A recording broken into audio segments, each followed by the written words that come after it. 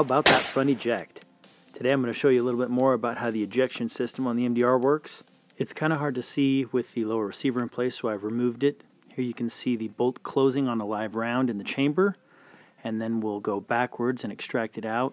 You can see how the ejection mechanism, the scissor there, pushes the case over into the ejection chute, which is then expelled forward.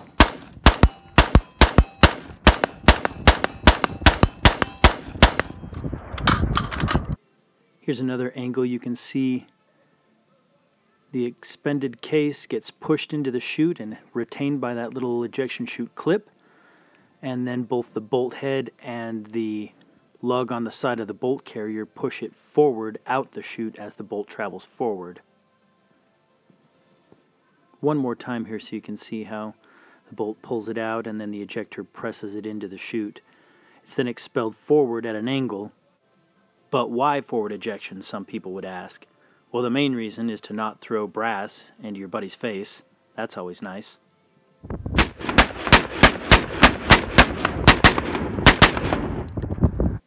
It may or may not be your thing, but the nice part about the ejection chute on the MDR is it can simply be removed in the case of a jam or malfunction, and it'll just throw the brass out the side of the rifle as any standard semi-automatic rifle would. Thanks for watching, guys. Let me know what you'd like to see next in the comments.